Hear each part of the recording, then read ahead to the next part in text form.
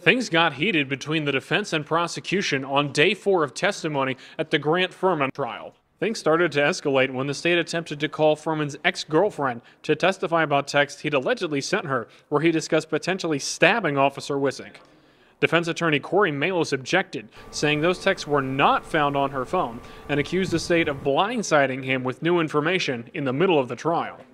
Now I'm hearing for the first time, and this is what is very concerning, is the state's trying to corroborate through 2 expert witnesses that extraction reports, gray key reports, do not necessarily get all text from an iPhone 11.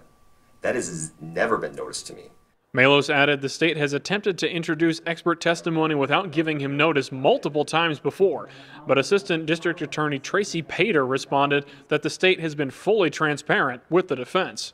So in terms of the personal attacks of the state withholding evidence, that's just completely untrue. We've given them everything. She went on to explain the state's expert witnesses will testify that it's possible those texts could have been sent and missed during the extraction process.